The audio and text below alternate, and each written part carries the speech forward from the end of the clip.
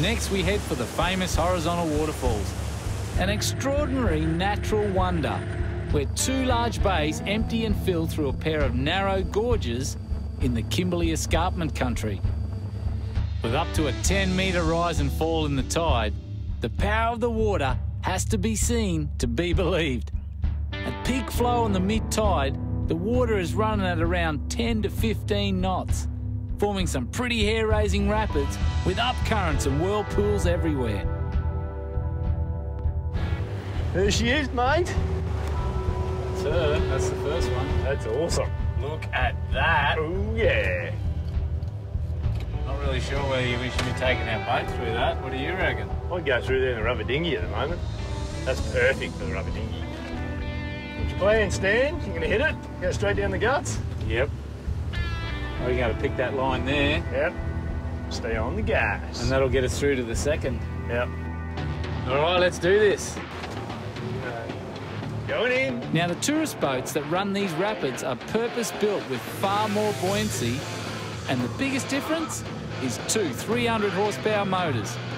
With less than half the horsepower, we've got to be extra careful, because with all this white water, the motor really struggles for thrust.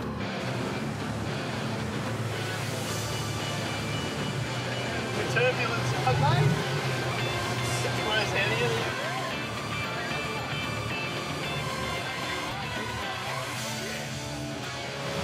Now that, Simon, is the wide one. This is the narrow one. This one's barely wide enough for the length of our boat. We might refrain from hitting that one. What do you think? I don't think we need to risk that. But we do get to have a look at it.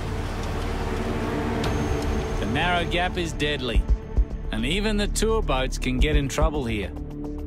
Over the years, there's been plenty of accidents and lives have been lost.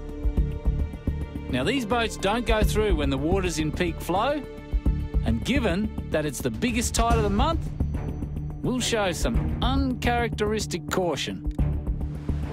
That's some pretty impressive stuff there. Like, I've seen some rough water, and we've been through some rough water just recently.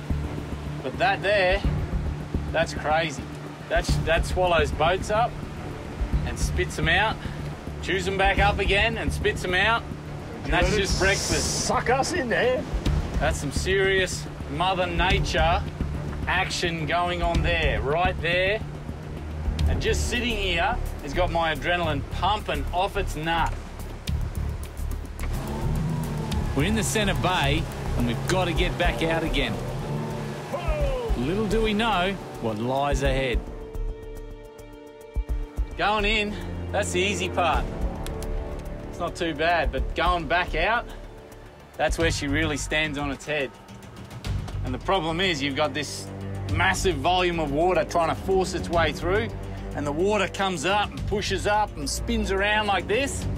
And if you get a side, we get something coming from the side, tip us on our side, and then if we cup that water, boom, it's all over. The force of the water will roll us, and that'll be the end of it. We'll be swimming. You don't want to be swimming in here. We don't want to be swimming.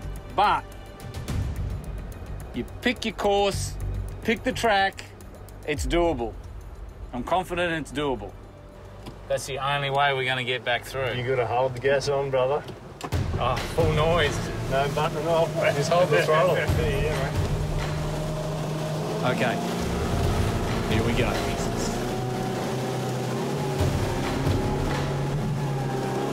Get on the gas.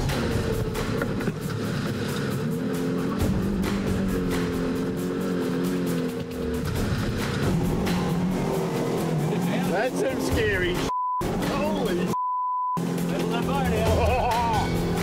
Yeah, I don't think we want to be doing that too many times. What do you reckon? Holy That's some gnarly. Now, looking back at our run, we were aiming for the smoother water to the side. But as we entered the current, it shot us 10 metres sideways in less than a second.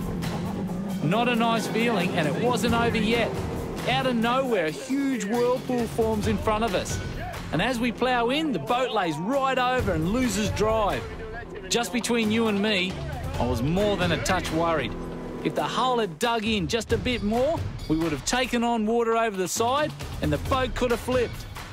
Simon and I would have been in the drink along with crocs and sharks, and it would have been the end of our Kimberley adventure. So we won't be doing that again real soon. And that is the power of the horizontal waterfalls.